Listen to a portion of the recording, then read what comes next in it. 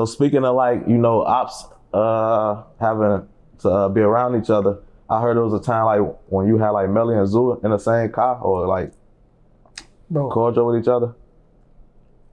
Bro, honestly, bro, Zoo ain't even know who Melly was. So I stayed on 670 East End and shit, you feel me? So we pull up, Zoo in the passenger seat, Melly walk up to the car after we start, you know what I'm saying, rotating and shit, being cordial, whatever. So he walked to the car, he was so what's wrong? And I'm talking to him. I think Zoo like in his phone or something, or Zoo doing something. So when he spin out, hey, you know what that is? He who? Oh, well, that's Melly. He what? I ain't no shit though about the band. Yeah, he really on shit. You know, cause they used to be on like 670 East End and shit. But yeah, he ain't really even know who like his, like, you know, the internet, not every motherfucker know everybody's face, you know what I'm saying? But he ain't really even know who Melly was at the time. So he just knew his name. So that's really what makes shit really worse, the internet, for real. Like a lot of people could have been passing each other and had no issue, because a lot of people get hurt by somebody they don't even know. Yeah, they just know of them. Yeah, on some fan shit, trying to chase it. So like, is that how you operate? Like as far as like when you determine like I don't fuck with somebody, like do you guys personally know them, or it's just like however the shit is based off of like who you cool with? So basically it's like how it's set up now, bro, it's like you know who, you know what I'm saying, who with that shit type shit. You know, like, oh yeah, that's food, and they locked in with them, they post pictures with them, they all at each other events and all that. Okay, yeah, so yeah, we it's on shit, it's on. We, you know, we studying that shit, gang. Like we studying them pictures and all that, just like they is. We know they is.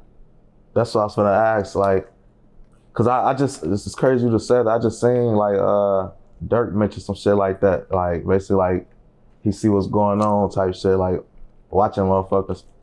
And I remember when you first came home, you was like shouting out Durk and OTF and shit like that. Like that relationship, you don't really have it no more or something? Nah, no, yeah, that relationship, nah, really. You know, Durk a Muslim though, so you know, I really want nothing but the best for him, you feel me? But yeah, like I said, I fuck with the lamb, you feel me? I'm on whatever they on type shit, you feel me? So you know, when situations like that happen, like, are there ever people like in between that be trying to like prevent certain things, or Yeah, it'd be a lot of that. You feel me? It'd be a lot of that. People trying to diffuse it, people playing both sides. Hey, you know they said this, and you know they saying that.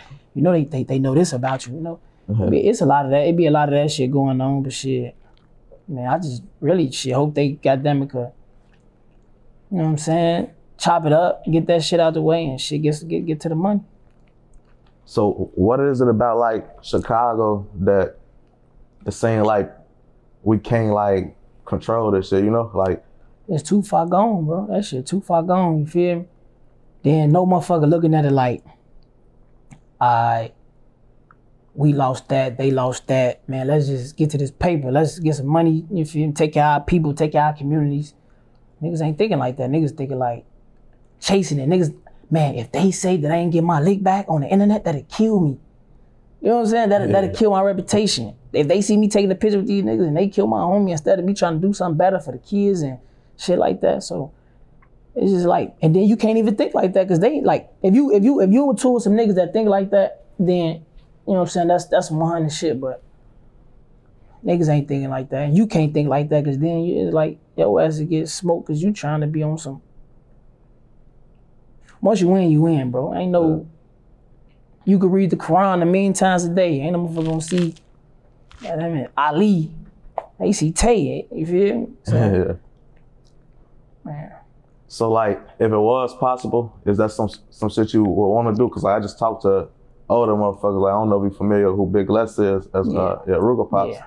And you know, whatever they had going on back in the day, you know, they said it was real too. And when we fast forward to today, even though it took so long, when we fast forward to today, the ones that's still around and living, they put that shit behind them. Hell yeah, I'm all for it. I'm all for the hell yeah. If like I say, if it was some niggas that's really, you know what I'm saying?